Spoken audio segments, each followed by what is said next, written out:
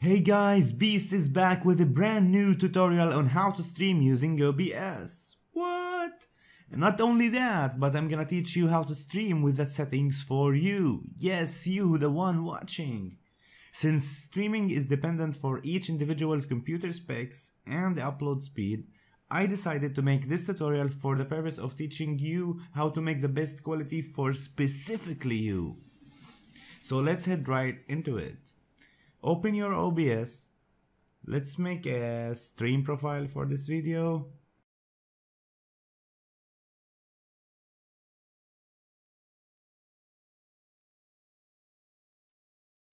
And after I do that, let's go to settings.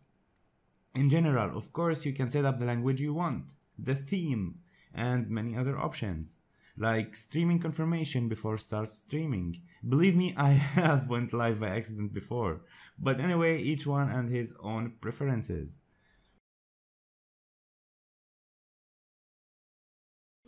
Okay, now let's go to the streaming tab and choose the service you want to broadcast to. And then insert your key. Your key is very important, so don't show it to anyone or they will be able to stream on your channel. For Facebook, there is no server options, but for YouTube and Twitch there are. For YouTube, go with the primary one. Anyway, if you found it to be not good, you can try the other, but usually it's fine. And for Twitch, usually you need to choose the closest server for you on the list, but there is another way to find out which is the best for you, but I already discussed that in another video, so you might as well check my other video to see which server is best for you on Twitch if you are interested. And for those who don't know how to find your key, I will show you how to get it on YouTube, Facebook and Twitch. And if you are using any other streaming service, it's usually not that hard to find your key to stream, but anyway, you can still ask me in the comment below. For YouTube, you need to go to your channel where there are the video manager, analytics and all that crap. Go to the live streaming tab and in the encoder setup, press on reveal where it says stream name / key. For Facebook, go to your page, publishing tool, video library, click on live and there you can find your stream key. And for Twitch, go to your dashboard,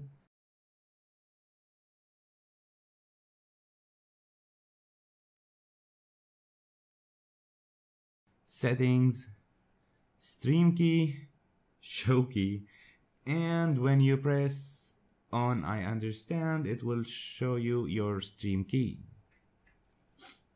Okay, after we've put the stream key, now let's go to output. Let's put advanced in the output mode, because we are advanced. In the encoder, you need to choose X264 if you have a powerful CPU. For me, I have Intel i7, so I go with this option. If you don't have a powerful CPU, you might go with the other option, so it's less pressure on the CPU and might give you better quality. But if you have a good CPU, X264 is the way to go because it is the better quality in that case. Rate control, choose CBR because most, if not all, streaming platforms requires you to have it on CBR. Now for the bitrate, you need to know what your upload speed and use maximum 80% of your upload speed here. And it's because you need to keep room for other stuff than your stream, like your game, for example. Everything uses the upload speed, but streaming is the biggest one. That's why we keep 20% for other stuff.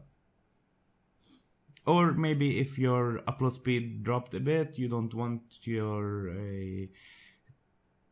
stream to start stutter and lag for other or drop frames, so always maximize it at 80% of your upload speed if you don't have that high upload speed.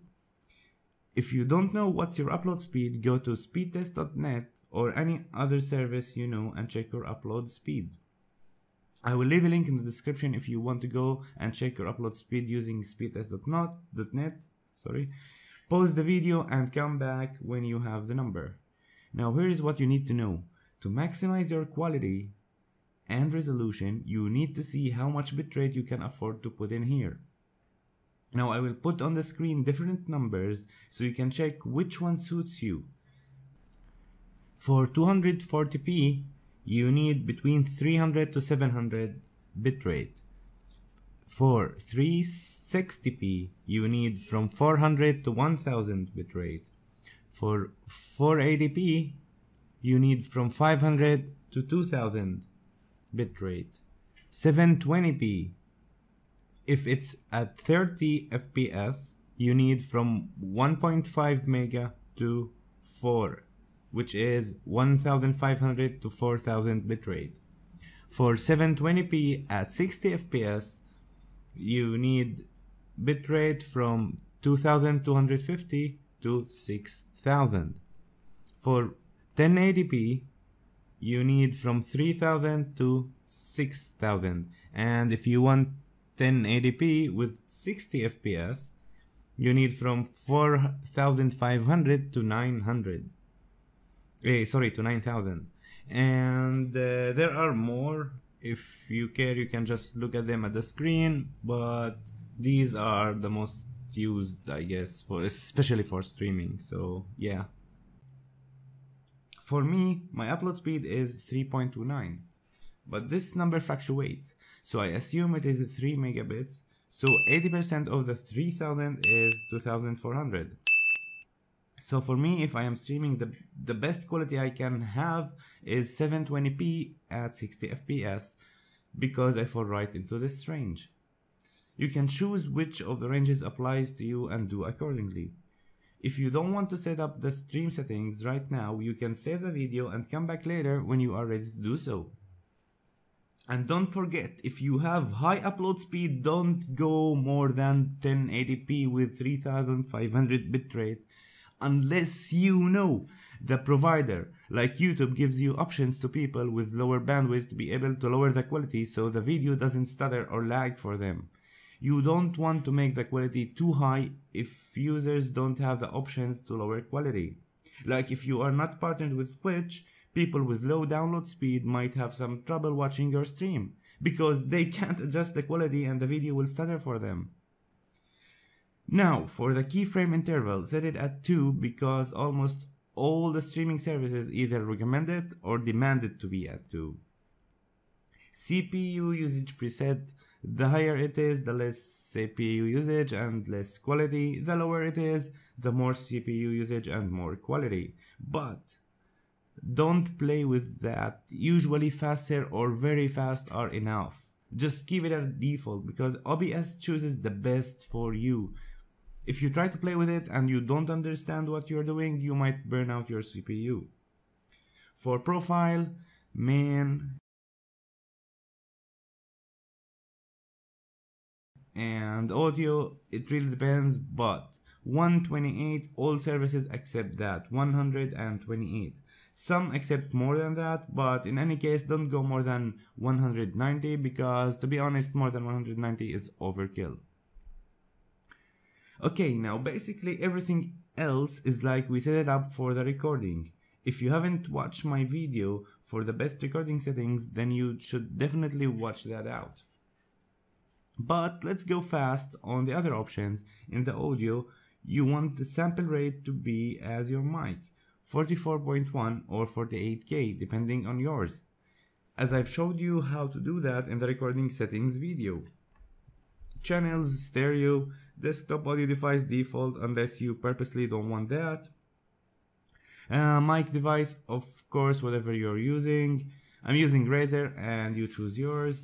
This stuff is preferences and they are pretty much self-explained, but in any case, if you still have any question, ask me in the comment section below, and I'm very active with my viewers and try to answer each single one of you. Now for the video, the base resolution is what your screen resolution is, and the output resolution is very important. For me, because I showed you I'm going to stream with 720p at 60 fps, that means I can't keep it at 1080p. Otherwise it will lag, skip frames or stutter, so choose the resolution accordingly. Now the downscale filter is basically if you didn't change your resolution, you can choose bilinear. Bilinear means that the same canvas and the output are the same. If you did like me and downscaled it, you choose bicubic. And as for the third option, is just up to you. You can try to stream with the third option and see if it is better or not for you, but usually choose as I said and it should be fine, either bilinear or bicubic. FPS value also depends on what I've showed you, whatever suits you. Like for me, 60 FPS. But let's say for example I want 1080p with 3500 bitrate, I would choose 30 FPS. This stuff is preferences and they are pretty much self-explained, but in any case, if you still have any question, ask me in the comment section. And lastly, in the advanced tab, process priority above normal, renderer Direct3D 11, or if you have an AMD graphics card, you can choose the OpenGL, color format NV12, color space 709, and color range full.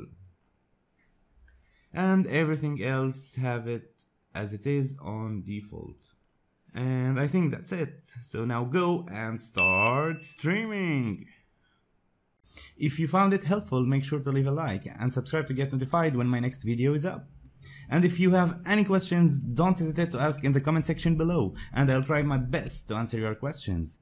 Thanks for watching and see you in the next video. See ya.